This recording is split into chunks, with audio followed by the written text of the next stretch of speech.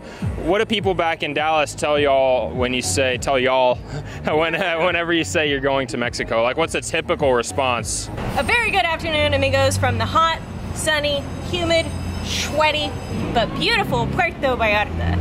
Now, our friends are in PV for the very first time. They've never been here before, and today's video is gonna be a little different as we're leaving it up to Brian and Juan to share their thoughts on Mexico, what it's like to travel around Mexico, what it's like to be in PV for the very first time.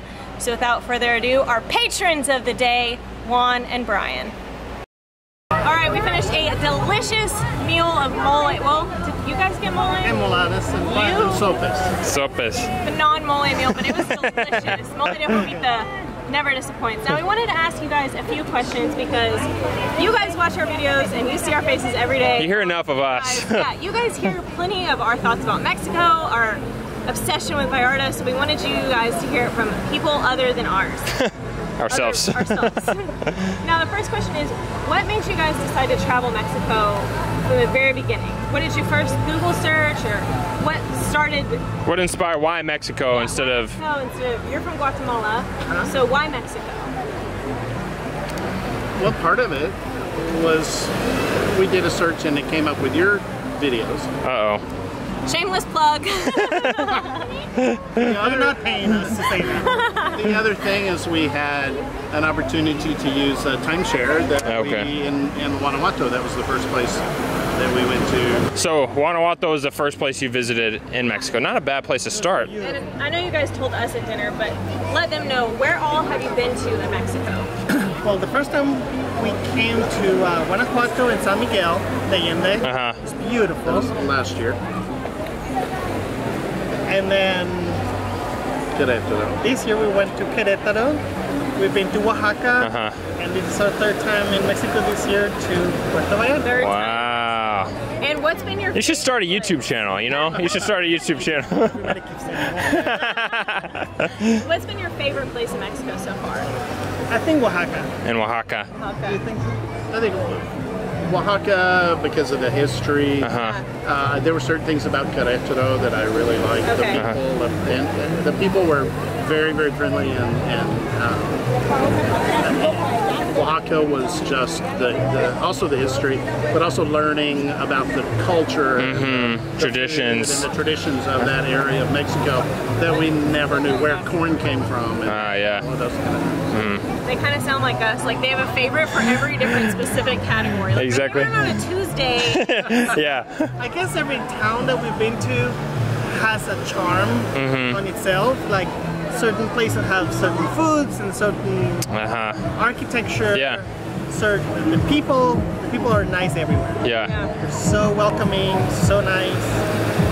What do people, you guys live in Dallas, shout out, we're from Dallas as well.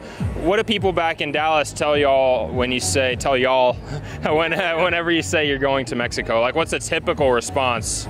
The first thing everybody asks is like, are you afraid? They always say no. Yeah. There's places in Dallas I wouldn't go after 9 o'clock. Right, yeah, no kidding. So, I guess you're vulnerable anywhere you go, but you just have to be aware of where you are. Yeah. I've been more unsafe in Italy than been in Mexico. Wow, that's really interesting. Yeah. So, I lived 15 years on the border. We go to Matamoros and go to dinner and have a good time back when you can cross the border very easily. And that was my introduction to Mexico. Okay. Was Matamoros, Juarez, and those border towns. Yeah. And being open to a whole new world that is Mexico. That is not the border towns. Yeah. It's not Matamoros. That is not those kind of areas. Colonial, Central Mexico, the history, traditions. Absolutely. All right. And hear the Macarena in the background. Okay. Is the Macarena Mexican though? No, Spanish. Yeah, that's what I was. Okay, last question. What has surprised you both about Mexico the most? Is there one or a couple things that have stood out? I think how friendly the people are, how their willingness to teach you if you don't know about certain things about food or where to go. how your money can go Sure. Yeah. far. Yeah. The lower cost of living. I like that a lot. Yeah. Part of what surprised me is having been a native Texan, you learn everything about Texas history and about Mexico and how Mexico and Texas, of course, are the same place. Yeah. How tied everywhere we go, how tied Mexico is to Texas. That's a really good point. Our cultures are way more aligned than we in the United States want to exactly admit. Yeah. We said last question, but I lied. Or Hillary lied. What's the best food you've eaten in Mexico? Oh, that's hard. Now you know how we feel every day. Or like, what are a few that stick out to you? Just okay, moles in Oaxaca were really awesome. Steak in Querétaro. Pork shank in Querétaro. Oh, okay. Querétaro seems like right in the square there, Hardin, right next to Hardin. And market food. Okay, food in the market. Perfect. All right, you guys were able to hear it from Brian and Juan, other than our faces, our voices, so hopefully it adds a little bit of validity to why we love Mexico. Thank you guys.